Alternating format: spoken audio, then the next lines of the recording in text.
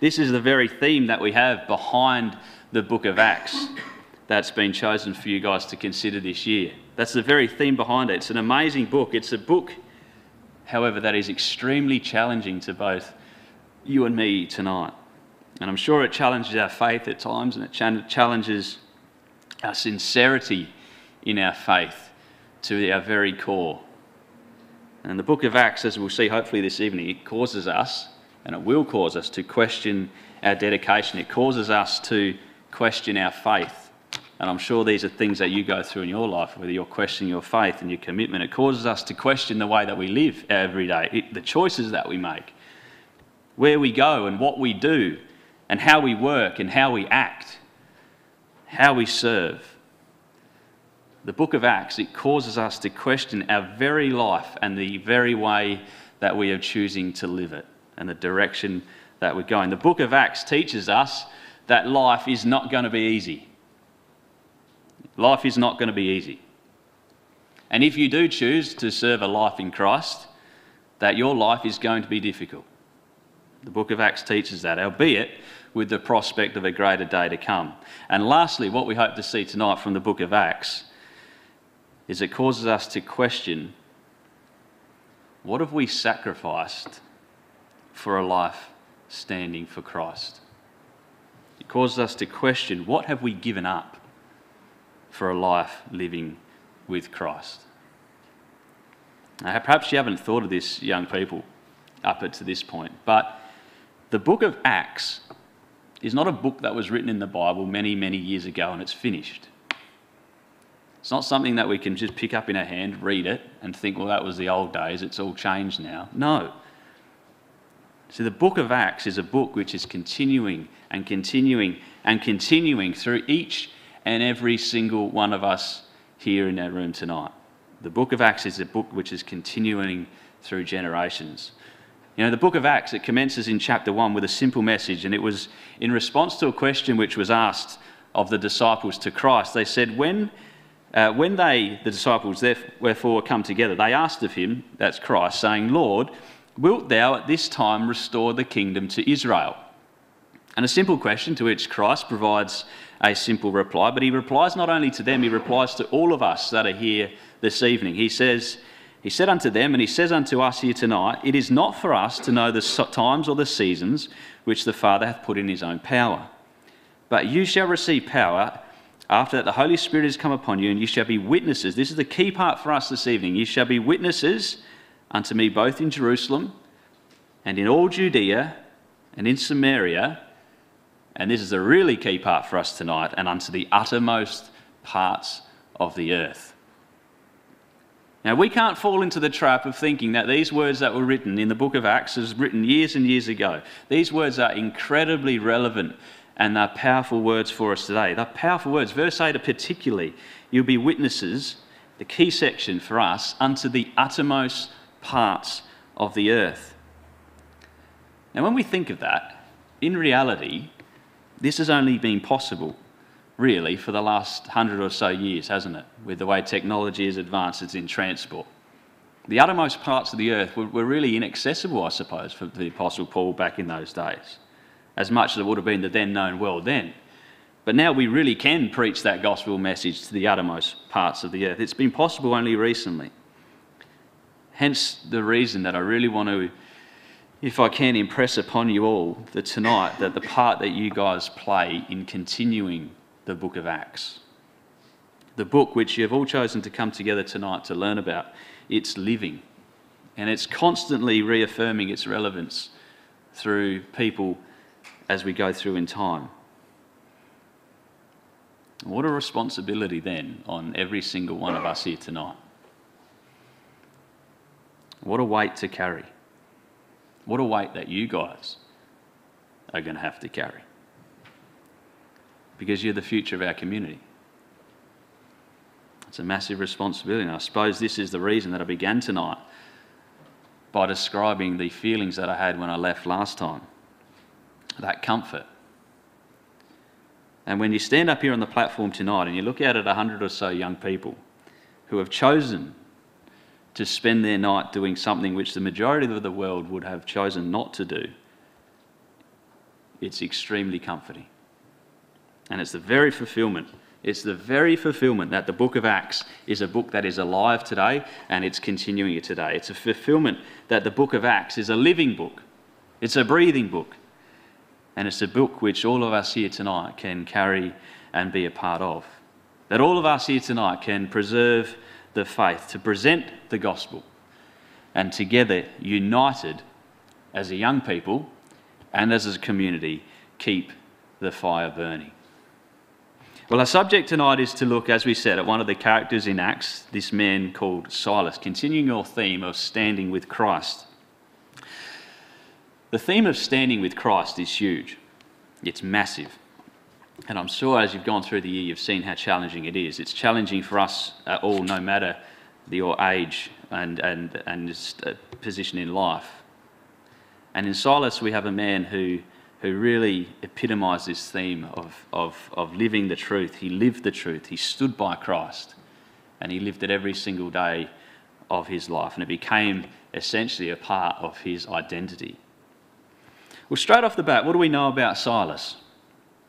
Well, let's take a look at the record and see where Silas is first mentioned. If you open up your Bibles, come to the book of Acts and chapter 15, verse 22, the chapter previous to our reading.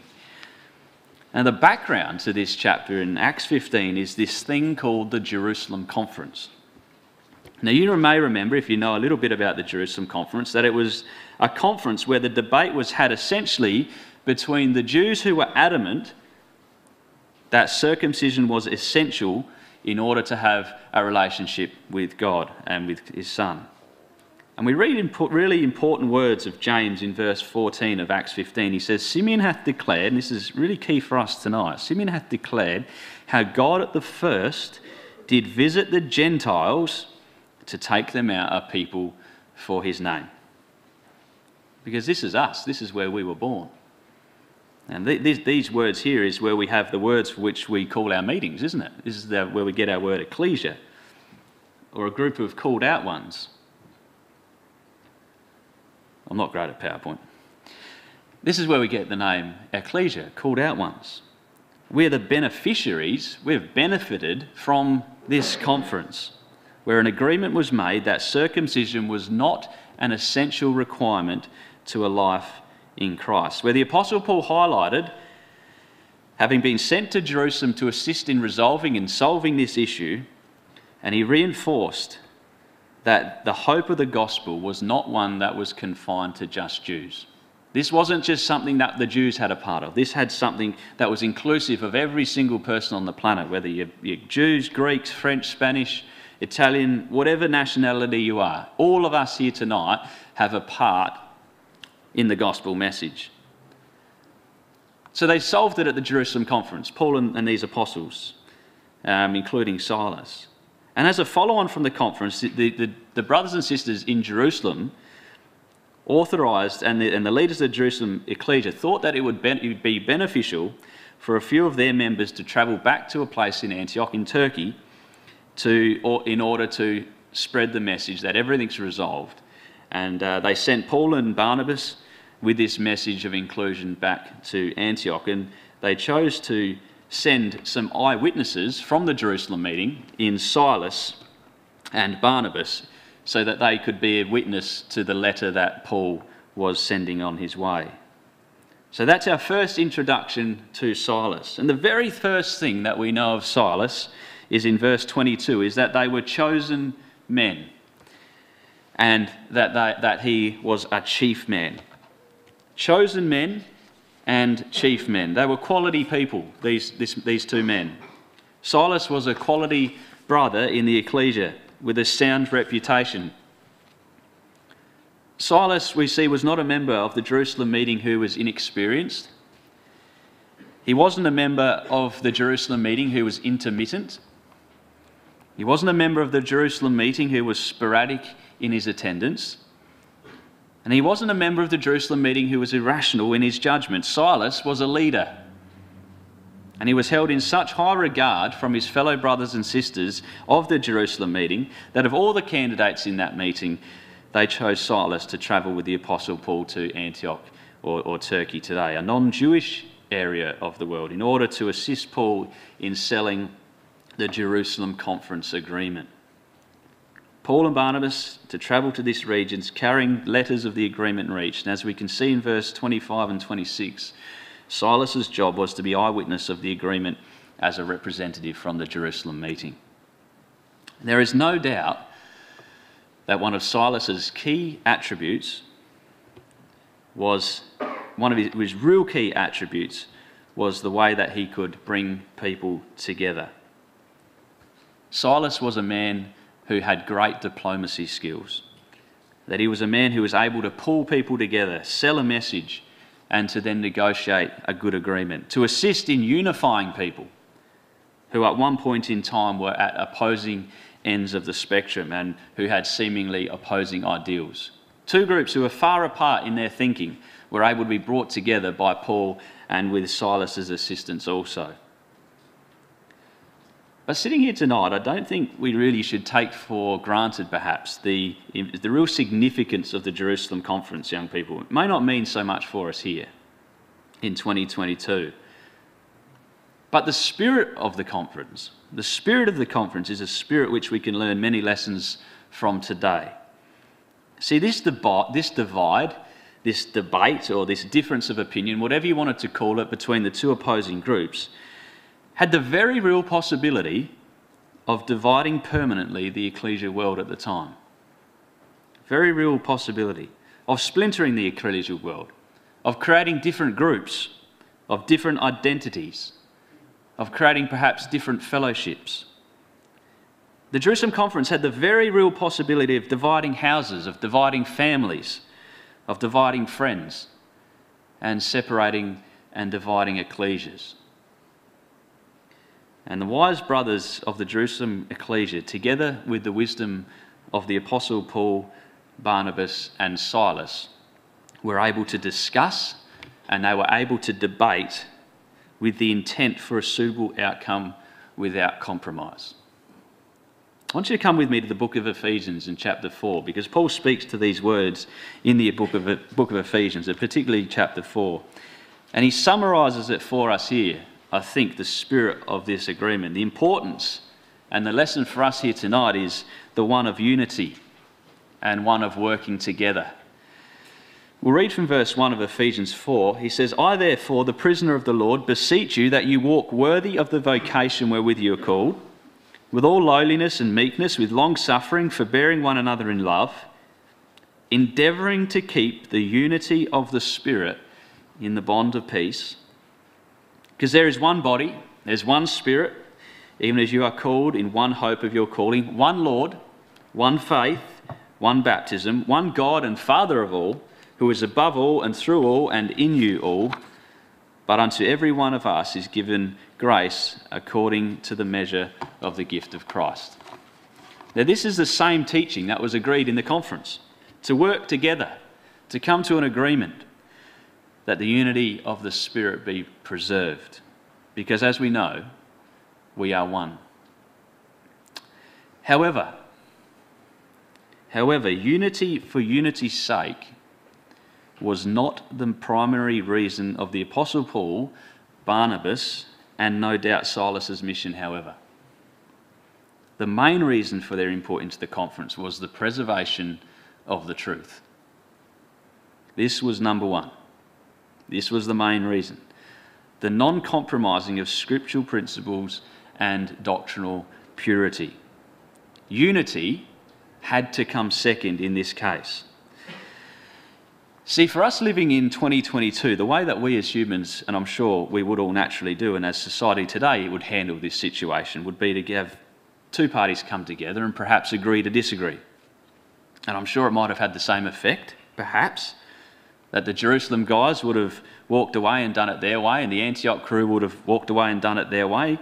Perhaps not fighting, not getting too excited with each other, not angry, unified sort of in a way. But crucially, young people, they would have walked away being doctrinally compromised. And we need to know, young people, in our life and as we get older, that there are times that we are going to need to hold the line.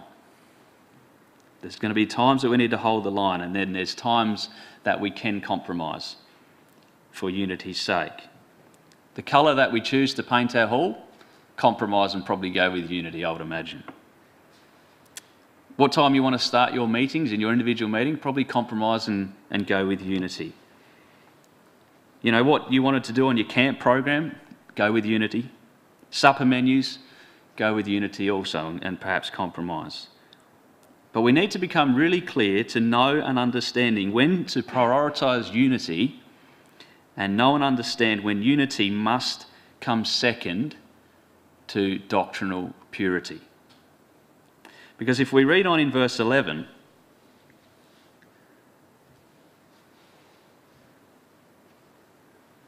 Paul reiterates a quote, which is not on my screen.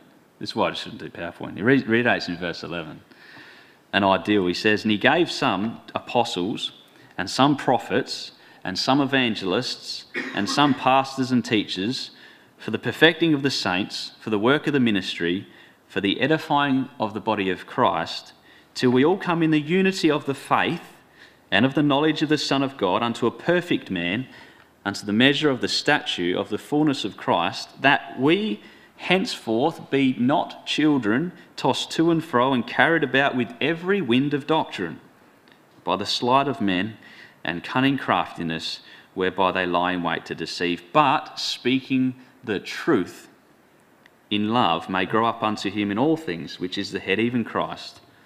For the whole body, fitly joined together and compacted by that which every joint supplieth, according to the effectual working in the measure of every part, maketh increase of the body unto the edifying of itself in love." So I suppose, young people, the very first lesson that we can learn from the life of Silas is one of an uncompromising desire to preserve the purity of the gospel. And as Christ delays, this will be a challenge that I will face, and I'm sure, no doubt, you will also. That you will be faced with similar situations to those of the Jerusalem conference, where you will face the struggle and the difficulty of weighing up maintaining unity and the compromise of scriptural doctrine and integrity. The struggle of maintaining the unity of our community. But Silas has given us the right way to do it. He says he's shown us the way to do this through his work in the Jerusalem conference. He kept the fire burning, as we need to strive to do. He knew that to compromise on doctrine and right teaching was to fail in his mission as an apostle and a disciple of Christ. And he held the line. He held the line and he did not compromise. But he did it with love. And he did it with care for his brothers and sisters. So young people, when faced with the decision whether to prioritise unity over doctrinal purity, choose the Silas way. Remain uncompromising in doctrine and teaching in order that we keep the fire burning.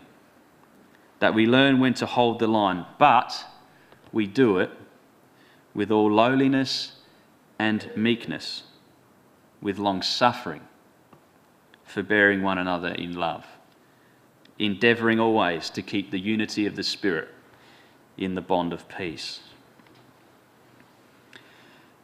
One thing we learn about the character of Silas when we look at the record of his life in the book of Acts is his characteristic of dependability and reliability.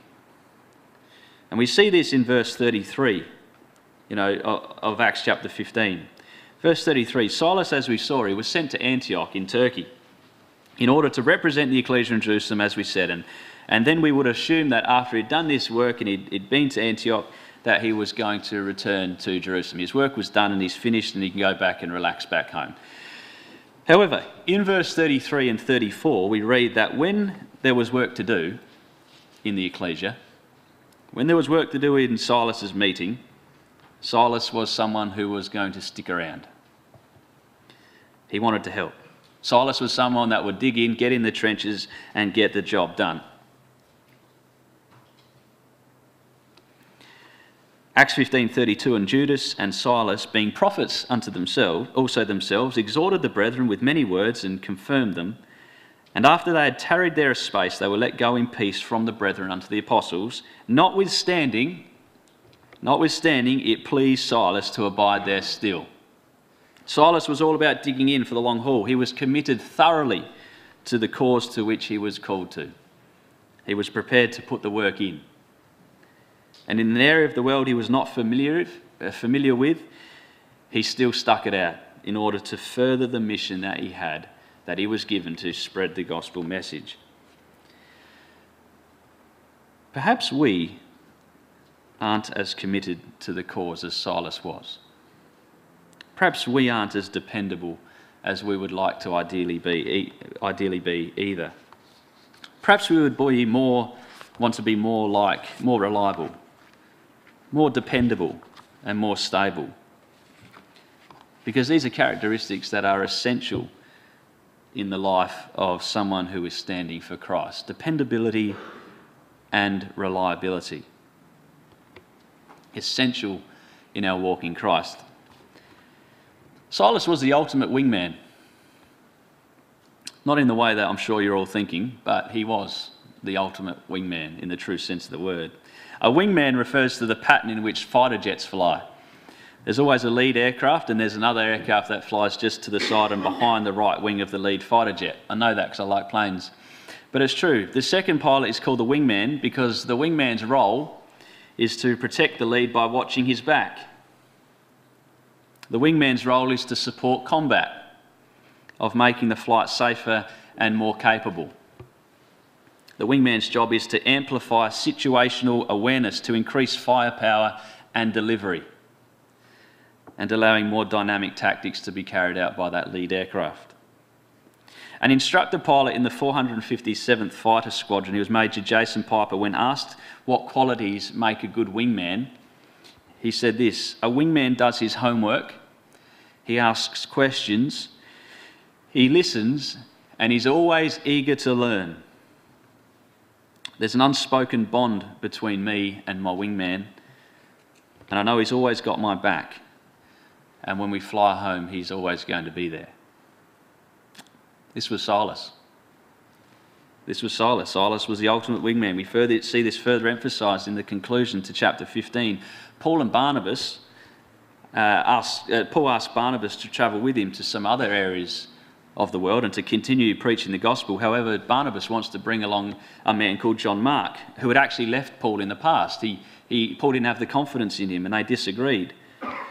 You know, perhaps Paul knew that the work that he was going to be going to was going to be very intense. It was going to be difficult. And he knew that it was going to be difficult and hard, and he needed someone who was going to be able to face that. He knew it was going to be fast-paced, intense, and no distraction or hindrance would have been wanted by the Apostle Paul as he pursued the course that he was called to. Paul was driven. He was extremely driven, and he needed someone that was going to be able to keep up with him.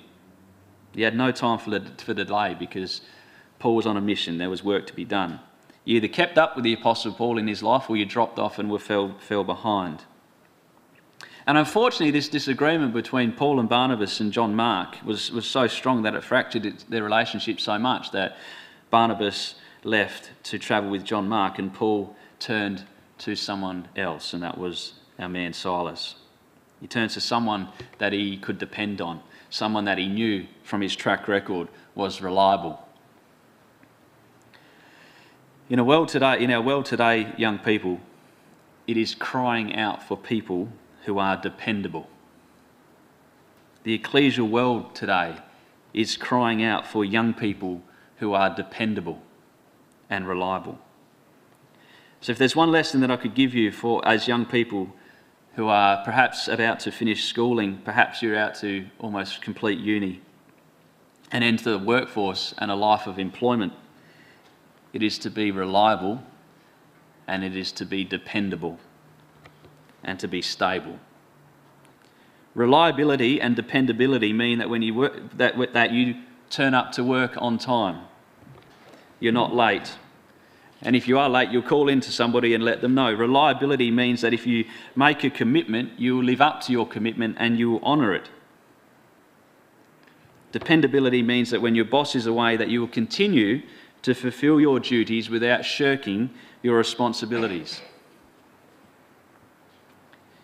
In a post-COVID world that is becoming increasingly more fragile and unstable, maintaining the examples of Silas in our lives will render ourselves useful in our day-to-day lives, including our employment or our school. But more than that, more than our employers, more so to our ecclesias. And as time goes on, we will be faced with the increasing challenge that the Apostle Paul and Silas faced in encouraging our ecclesias and encouraging our friends to maintain the faith and to keep the fire burning. Your ecclesias, young people, are crying out for your stability, your reliability, and your dependability. Your ecclesias are crying out for your commitment. They're crying out for your passion, your enthusiasm, your involvement, your ideas, your enthusiasm, your attendance. Be like Silas, who was all about digging in for the long haul.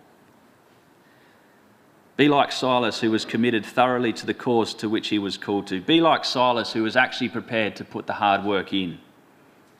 Be like Silas, who was dependable, reliable, and stable. And be like Silas to your mates in the truth.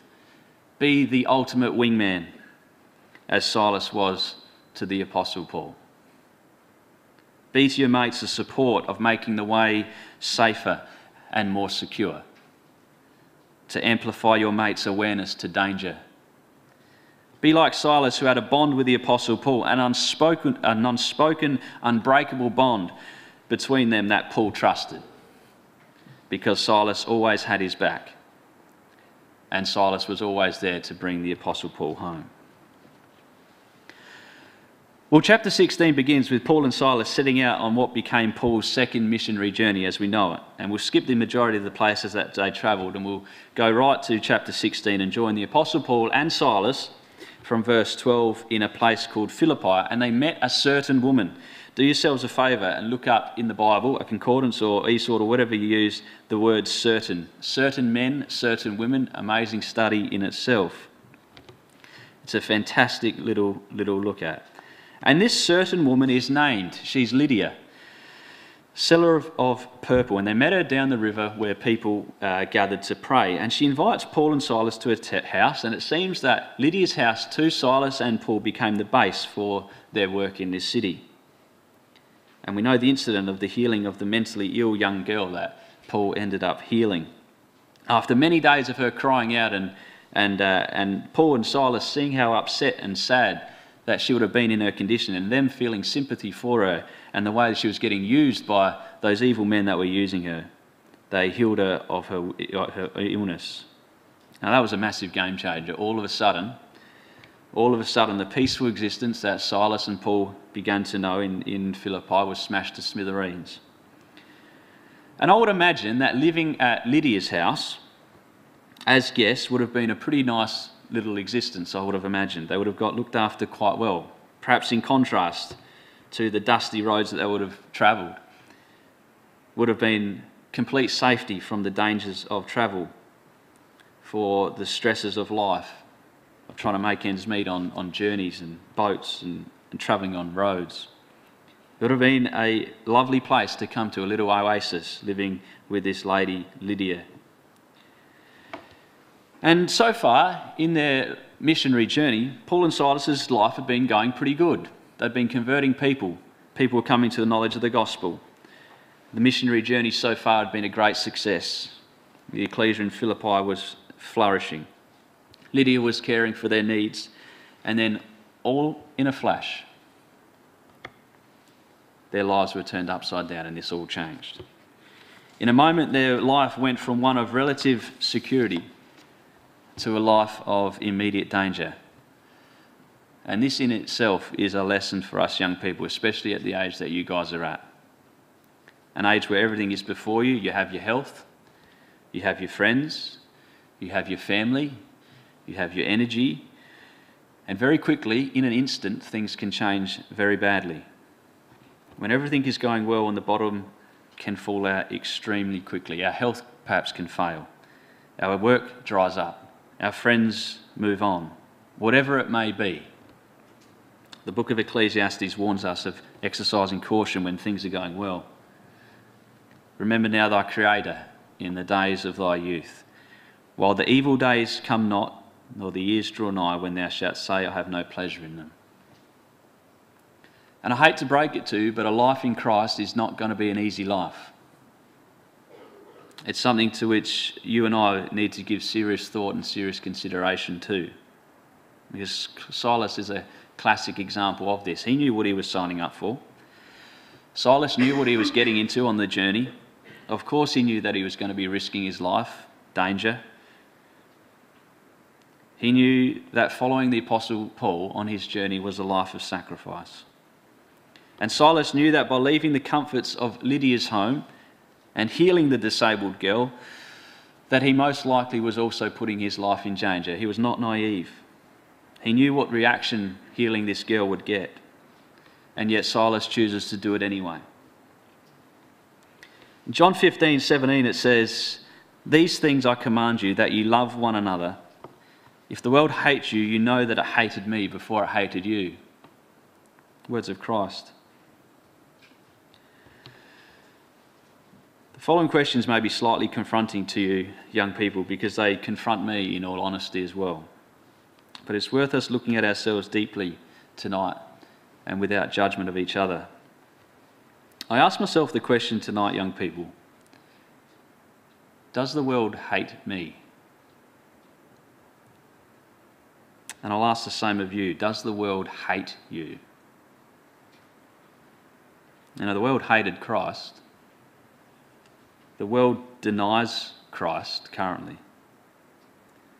The world blasphemes Christ. The world has crucified Christ. And Peter tells us in 1 Peter 3 verse 13, he says that as servants of Christ, we should expect some level of discomfort of a life of standing and serving with Christ. 1 Peter 3:13, and who is he that will harm you if ye be followers of them which is good, that which is good? But, and if you suffer for righteousness' sake, happy are ye, and be not afraid of their terror, neither be troubled, but sanctify the Lord God in your hearts, and be ready always to give an answer to every man that asks you a reason of the hope that is in you with meekness and fear.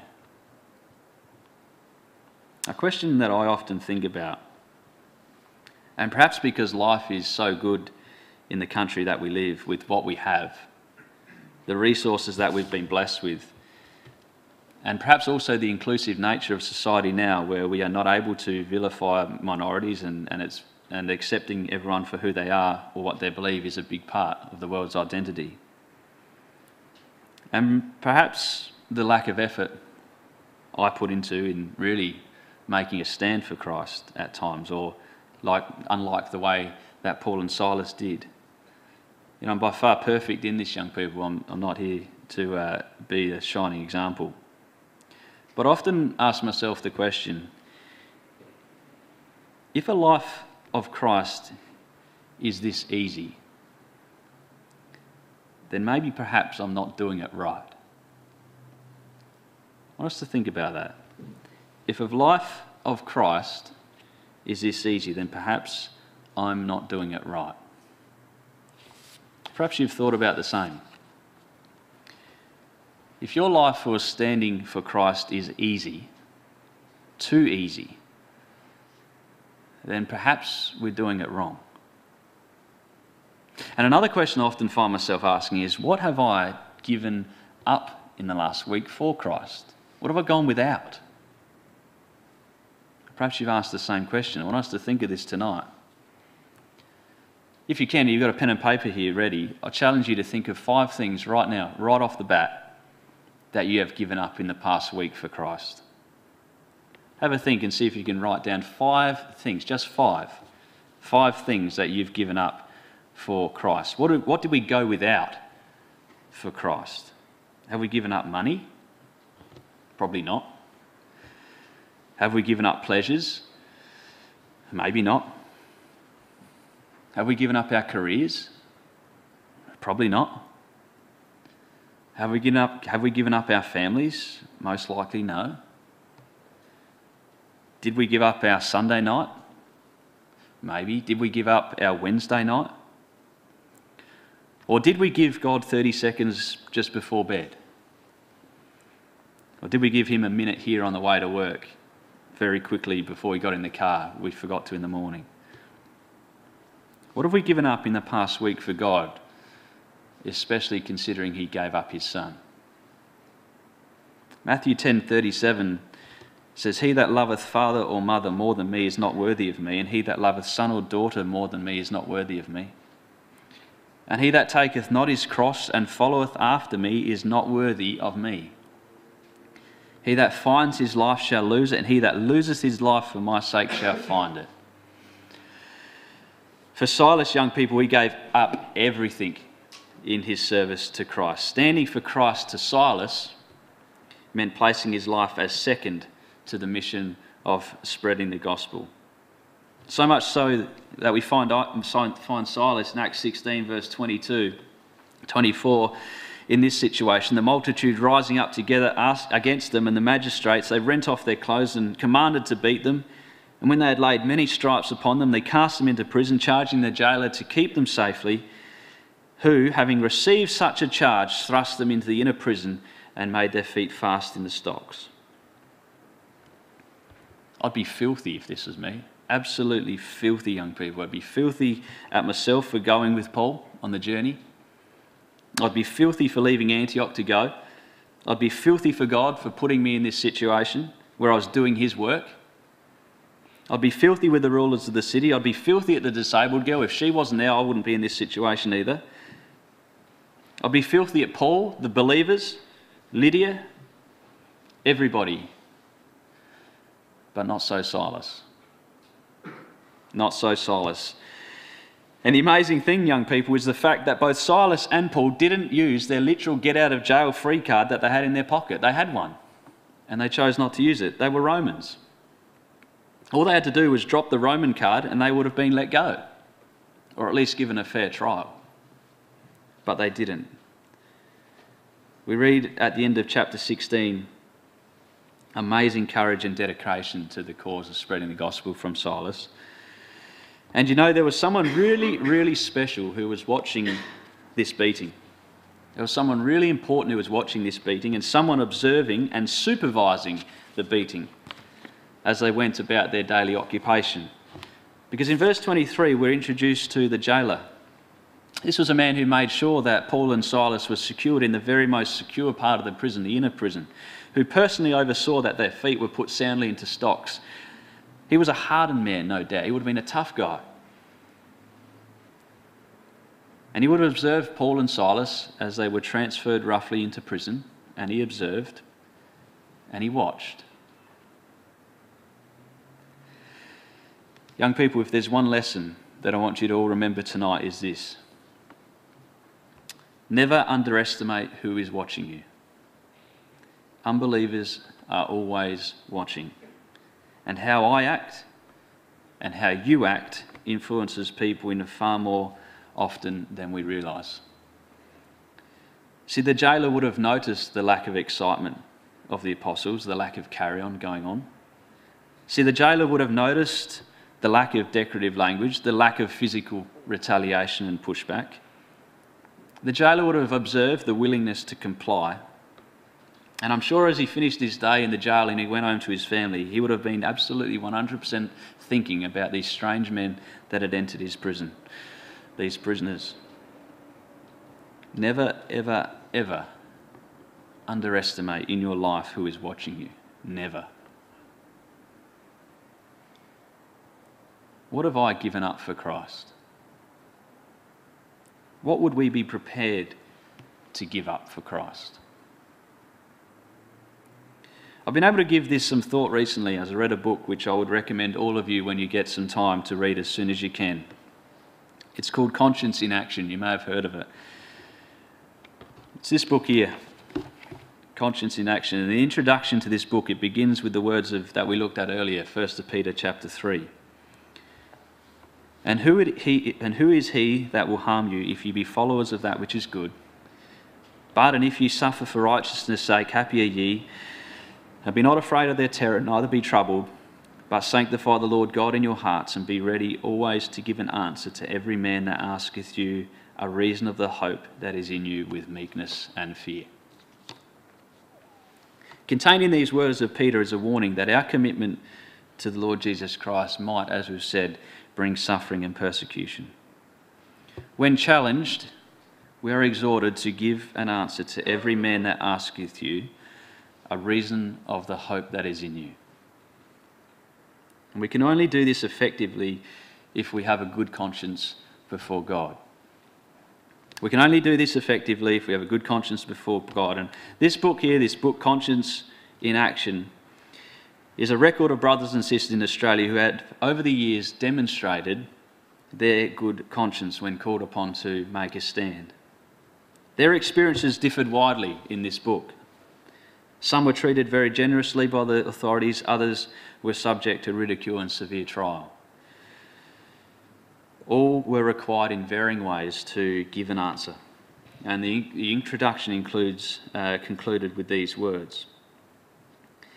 In the introduction, it concludes with these words. It says, more importantly, we hope that this book will inspire the current generation of Christadelphians to consider their ways and to ensure that all aspects of their lives are in harmony with their faith, to the end that all of us will be ready to give an answer to every man that asks, in accordance with our good conscience.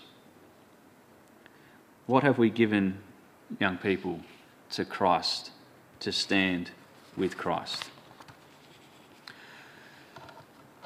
I want to read about three brothers in this book tonight with you. The first was a brother from Germany in the Second World War, and his name was Uncle Albert Mertz. I want to read you a story about Uncle Albert Mertz.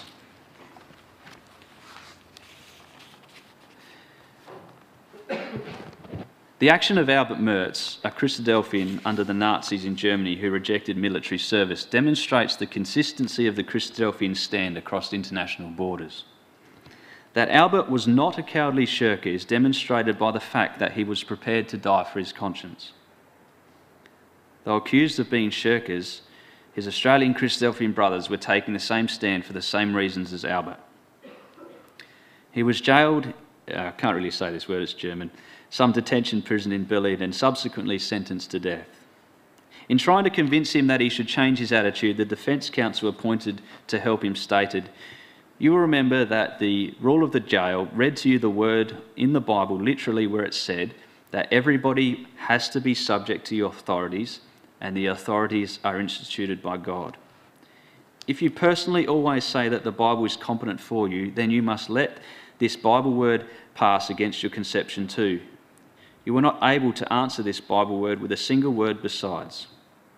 If an authority, as our Führer here, calls upon the German nation to defend itself, if necessary with the sword, in the fight against intended assaults of envious neighbours, and if he, as authority, introduced universal compulsory military service, this means according to the before-mentioned Bible word, in an order approved by God, which every subject has to obey, and it is the firm conviction of me and every German man that our good Lord will be more pleased with a man who gave his life in doing his duty towards his country than with someone who wastes his life worthlessly only because he cannot change his mind from mere conceitedness. This way of acting can never find the approval of our Lord." Albert was not wasting his life, he was obeying God. His belief was in the kingdom of God. He had no country, he was a pilgrim, a sojourner in Germany. And how could he have fought against his brother Christadelphians if such were in the British or Australian armies? They would not have been his enemy. In any event, he was told by Jesus that he should love his enemies. All Christadelphians have the same view, no matter where they are travelling. On February 23rd of February 1941, Uncle Albert wrote to his family, "My beloved all," I'm going to struggle with this, sorry. "I find it hard to write to you today, not for my own sake, but rather as I know that this letter will bring you much grief. Therefore I want to ask you not to take it too hard. You know my faith and my hope. Christ is my life, and to die is my profit. And do not cry on account of me, even if I have to suffer the worst. Be firm and compose yourself." If I was sentenced to death on the 21st of February, and if I shall be decapitated, then you shall know that life that has taken shape in me goes back to its source and reshapes in time. When my time has ended and I have to part, I want you to remember that man is destined to die and afterwards to undergo judgment. Tomorrow I shall file a petition for pardon. Perhaps the court will have mercy on me, and if it has not, I still hope to get permission to write to you once again. Include me in your prayers. I want to come to a close now, trusting God and his kingdom, and I send you all my love. Uncle Albert was executed on Friday the 4th of April 1941. He demonstrated his conscience in action. The second brother I want to speak about is a brother from Adelaide. Some of you most likely will know the name, Uncle Ted Smith. Ted was already in the army in 1942. He did 3 months training and then had 3 months leave. During his 3 months, he became baptised and he applied to be registered as a conscientious objector. He went up before the court and was given non-combatant duties. He appealed and went up before the court again. The appeal was dismissed. He was called up again after some months. The sergeant delivered the order to report to the drill hall. Uncle Ted was given a rough time because he was a private and he refused to put on his uniform. He was threatened with being surrounded by bayonets. The threat was not followed through. He was then threatened with a court-martial. This was carried out immediately. He pleaded guilty to refusing to put on the uniform. He explained his change of allegiance. He was taken away and locked up in jail, and he was later told to go home as his application for exemption had been received. This was again refused and he was taken back to the army. They told him he was to go to the Adelaide jail and was transported there. He was told again to put on the uniform. Uncle Ted refused and was slapped in the face. He was told that the blankets he was given for his use in his cell should be left outside his cell. This was later changed. He was then taken to the Gladstone jail and he had to go on parade. He was told it was a military prison and they had to do what they were told. They marched around for 3 hours in the morning and then did the same in the afternoon. Uncle Ted's feet were badly blistered by this procedure. He prayed hard and a way was found out of the situation because of the assurance that God would not try him more than he was able to bear. A medical officer attended a day later and the officer told the army that Uncle Ted should be placed on light duties until his feet were healed. He was transferred to the kitchen. He was not allowed to eat sweets that were brought to him.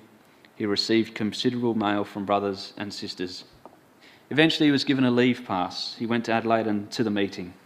He eventually received more leave passes which became longer. And finally he was able to be discharged some 2 years after he had called up. He returned a cheque he received for payment of his services back to the army. The third brother I want to talk about is super relevant to our talk this evening as we remember Paul and Silas in prison. I want you to think of Paul and Silas approaching midnight in pain from the stocks, the beatings, sitting on a cold, hard ground. The floor would have been reeking of stale urine, blood, vomit. And the man I want to talk about tonight is a Brisbane brother, Uncle Wally Crew. Wally was also put in Palin Creek Prison Farm in 1942. After spending some time there, he recalled that he was taken from the prison farm and sent back to Boggo Road Jail to wait for the appeal to be heard in the Supreme Court. I was back in Boggo Road for about 1 month before the appeal date came up, and here it was that prison methods and ways of living were bitterly learnt. I found out that brother Eric Boone had been sent back to Boggo Road 2 from Palin Creek Farm, having seen him in the jail yard. But I did not know which part of the jail that he was in. So climbing onto my hammock, getting as near to the grill on the high wall as I could, I sang the first verse of a hymn we both knew. Happy are they and only they who from thy precepts never stray. If Eric was near enough to hear me, he would sing the next verse. Who know the right nor only so, but always practice what they know. And so we encouraged each other cell to cell. How beautiful is that, young people? But what does it mean for us sitting here tonight in cushy old Adelaide? Persecution free, we're rich, we're comfortable, we're supported by our friends and family. What does it mean for us? Because one day we too are going to face the judge, give an account of our life. How consistent are our stories going to be? How would we go under the similar scrutiny that these brothers faced? How would we go with our search history as examined against our professed beliefs? When our Instagram likes are scrutinised, our TikTok, our gaming, our purchasing inspected. When we compare our time online, how that compares to our time with God. What have we chosen to give up to have a life of standing with Christ? Verse 25, and at midnight Paul and Silas prayed and sang praises unto God, just like our Uncle Wally crew. They sang praises unto God, and the prisoners heard them. The prisoner heard them, crucially put in the record for us. Of course the prisoners heard them. This was nuts, this was crazy. Prisoners calling out and praising God after they'd been beaten and put in stocks. This was totally bizarre. Of course the prisoners heard them.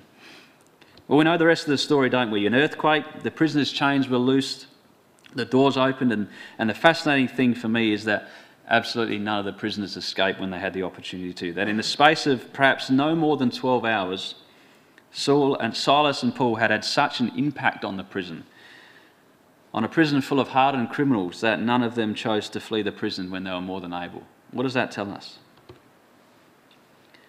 That the influence, the respect, the admiration which would have begun firstly in no doubt laughter at the prisoners, ridicule and condemnation was so great, and the respect that these prisoners had for the Apostle Paul and Silas was so great that they all stuck around and they didn't flee. The influence that Silas and Paul had on the jailer from the beginning of their beatings, as their consistent reaction through was enough for his conversion and that of his whole household. What an example of Silas. What a conviction. What a conscience in action. Acts 16 verse 40 we read, and they went out of the prison, having been released, and entered into the house of Lydia. And when they had seen the brethren, they comforted them and departed. Take a look at Silas and Paul, young people. This is the men that they were. Remember, read verse 40 carefully. After all that Silas and Paul had been through, stocks, beatings, prison, and when they had seen the brethren, Silas and Paul comforted them. It wasn't the other way around. Silas was a man who cared not for his own well-being, but that of his brothers and sisters. Silas's well-being came secondary to the spread of the gospel and his mission of keeping the fire burning. Well, we have to bring things to a close tonight. There's a lot more that we could speak about this man Silas, and perhaps if you find some time, continue this yourself. Silas, for me, young people, was the ultimate negotiator of peace and unity. However, he was first and foremost a brother who, when faced with the decision whether to prioritise unity over doctrinal purity, he chose the Silas way. He remained uncompromising in doctrine and teaching, and he endured that he kept the fire burning. In Silas, we have a man who was dependable and he was reliable. He was the ultimate wingman, as we said. And in a world that is becoming more increasingly unstable, it is crying out for stable people. It's crying out for stable people, dependable workers, students, employees, and an ecclesia world which it is prophesied, as we know, that it's going to face increasing challenges the closer that we get to the return of Christ, is craving also stability. Your reliability, your dependability, your ecclesias are crying out for your commitment, your passion, your attendance, your involvement. And we also saw tonight that when things are going well, very quickly things can turn and change very, very quickly. That a life in service to Christ is not an easy life. And we've been able to ponder the question, if a life of Christ is this easy, then perhaps we're not doing it right.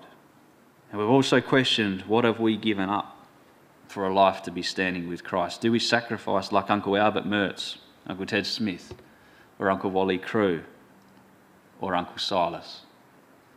The crucial lesson for us to leave tonight with young people is, as we remember this man Silas, is that when standing up for God, never, ever, ever underestimate who is watching you.